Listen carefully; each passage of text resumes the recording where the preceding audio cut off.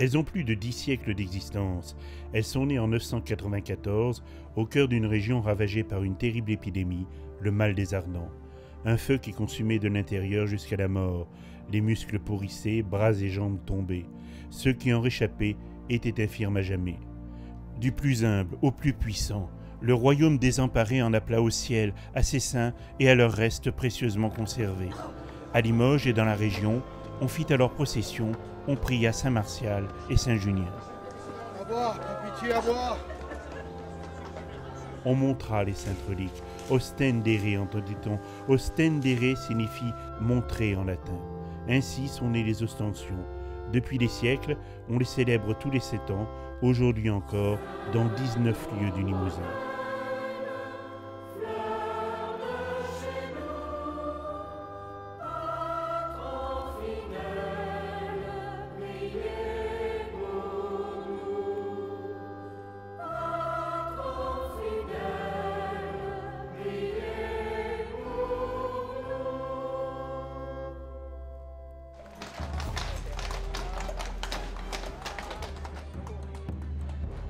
Tous les 7 ans, des reconstitutions historiques grandioses. Ici, plus de 100 000 personnes pour un défilé de 1500 figurants en costume.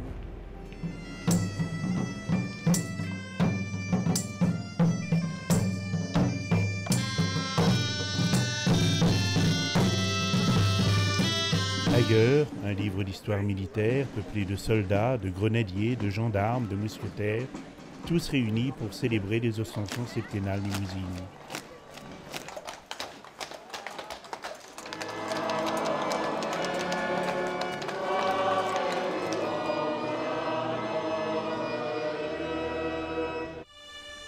Au rendez-vous des ostensions limousines à Saint-Léonard-de-Noblat, de nombreux pays d'Europe, l'Italie qui vénère aussi Saint-Léonard, patron des prisonniers, de même que les Pays-Bas ou encore l'Espagne, attachée au culte de Saint Martial comme sa confrérie sœur limousine. Nous nous connaissons depuis 2002, c'est l'année de notre première visite. Nous avions pris contact dès 2001 avec la confrérie de Limoges par lettre et par téléphone, et nous avons participé dès 2002.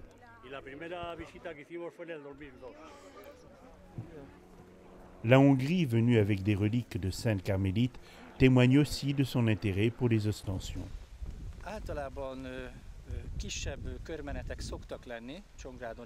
Nous avons aussi des processions, mais bien plus modestes et pour des fêtes très locales.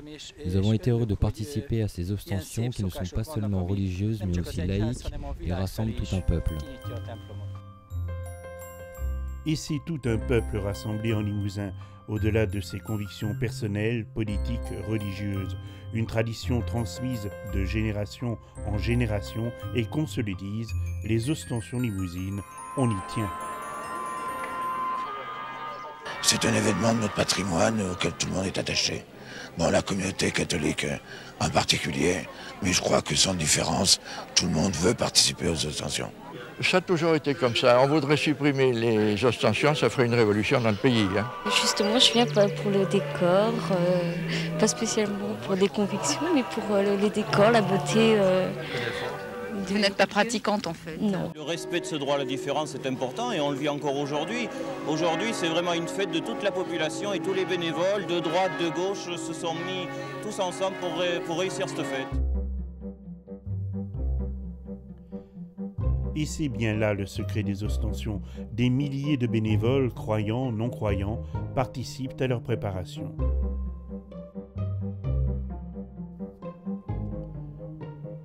Des milliers de costumes sont confectionnés aux frais des participants dans les 18 mois qui précèdent les festivités. Ces créations perpétuent un patrimoine vestimentaire régional et traditionnel important.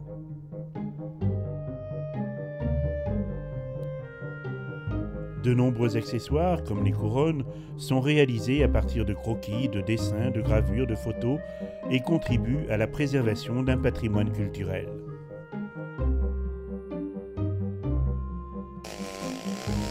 À Saint-Junien, on reconstitue même une forêt entière à l'intérieur de la ville. Tous ces travaux collectifs rapprochent et rassemblent jusqu'à la grande liesse populaire partagée par tous.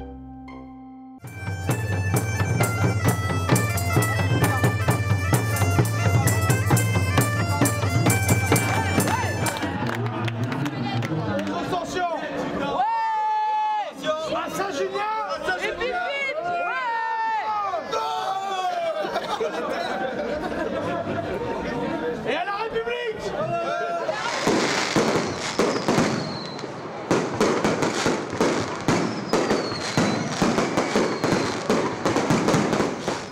Tranquille les filles, ça bouge au prend. On passe plein de diag.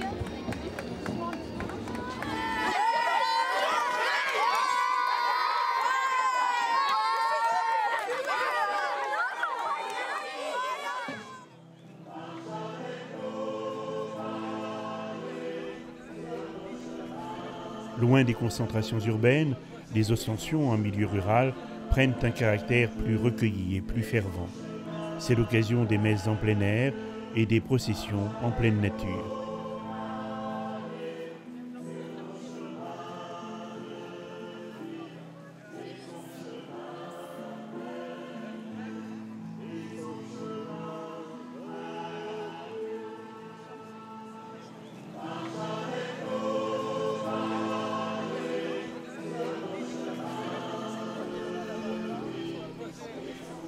Invitée aux ostensions, la confrérie des charitables de Béthune-Beuvry, membre de l'association européenne Eure-et-Lois, qui célèbre le culte d'un saint limousin, Saint-Éloi. En Limousin, pas moins de 13 confréries séculaires différentes veillent sur les chasses et reliquaires et sont garantes des ostensions limousines, en même temps que 11 comités.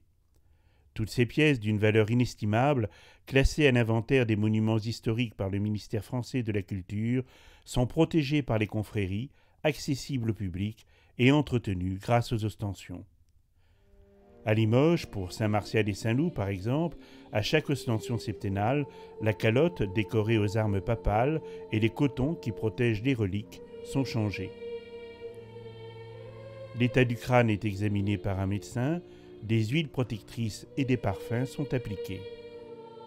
Le procès-verbal de reconnaissance est signé par les autorités religieuses, les confréries concernées, la municipalité et porte même la signature de l'État en la personne du préfet de région en grande tenue. Les ostensions permettent aussi de préserver un répertoire musical folklorique important ainsi que chants, danses et cantiques. Par ailleurs, la richesse du fonds iconographique sur les ostensions, notamment leur histoire tout au long du XXe siècle, est un patrimoine en soi.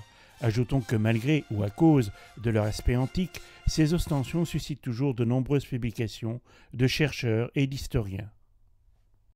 En chantier pour ces prochaines années, un inventaire des bannières et des drapeaux par exemple, dont les origines remontent à plusieurs siècles, et un inventaire des rituels, des accessoires propres aux cérémonies elles-mêmes. Ferveur, histoire et tradition, les ostensions septennales limousines constituent vraiment un patrimoine immatériel vivant pour l'humanité, aujourd'hui et demain.